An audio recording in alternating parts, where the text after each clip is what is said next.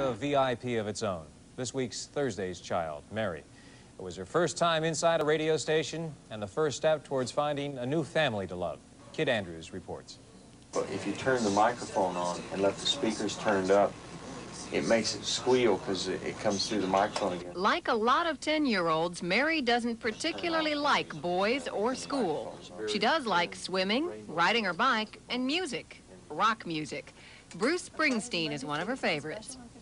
Unlike most 10-year-olds, right now Mary doesn't have a family with which to share her interests. Her single-parent mother is unable to handle the responsibility of 4 children, especially one as rambunctious as Mary can at times be.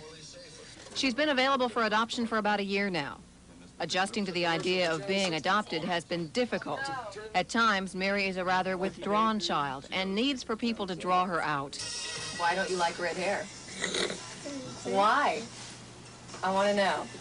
It reminds you of carrots? No. Is there a reason? People call me Annie. Annie? They think you look like Annie, as in the cartoon character? Nah, you don't look like Annie. You're pretty. Mary would like to be placed with young, active parents, with other children to keep her company. She needs a lot of guidance now to help her gain some confidence in herself.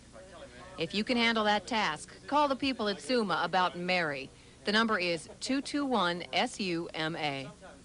I'm Kid Andrews with Thursday's Child. And Mary, Don Burrows has the same problem with his hair. Hey, there's no problem, Mary. Sister Redhead right on. She's got life made. There you go. We thank you for joining us. For those in front of and behind the cameras, have a good night.